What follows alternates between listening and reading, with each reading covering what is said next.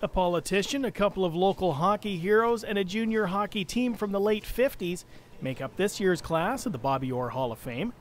Former Ontario Premier Ernie Eves, local hockey icons Les Tobobendung and Bucky McDonald, and the 1956-57 Junior C Shamrocks will join the hall at a ceremony on May 30th.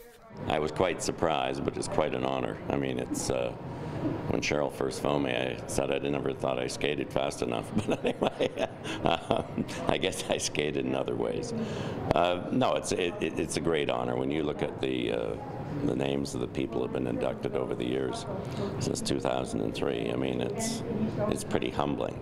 When I received the phone call, it came as a special surprise and honor that after 58 years, we were going to be inducted into the Bobby Orr Hall of Fame. I never thought in my wildest dreams that after 58 years, we would get together for a team reunion and that we would be honored again and celebrated in quite an impressive manner. It's, to be quite honest with you, quite a thrill.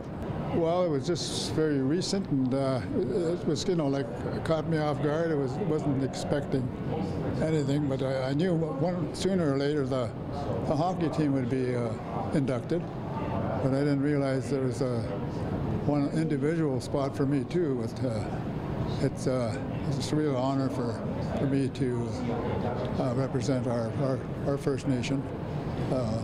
From my point of view, I think that's really good. I appreciate that. They've taken the opportunity to express our contribution to the community here too, like Parry Sound. Yes, this is a big day. I was really surprised when I got the invitation to get some information for Bucko and my father-in-law. And my husband passed away 3.5 years ago, so I'm the one that's left to do this along with my sons. And it's a thrill and an honor to be here and to represent him. He was a great man. The annual Bobby Orr Hall of Fame induction ceremony goes May 30th.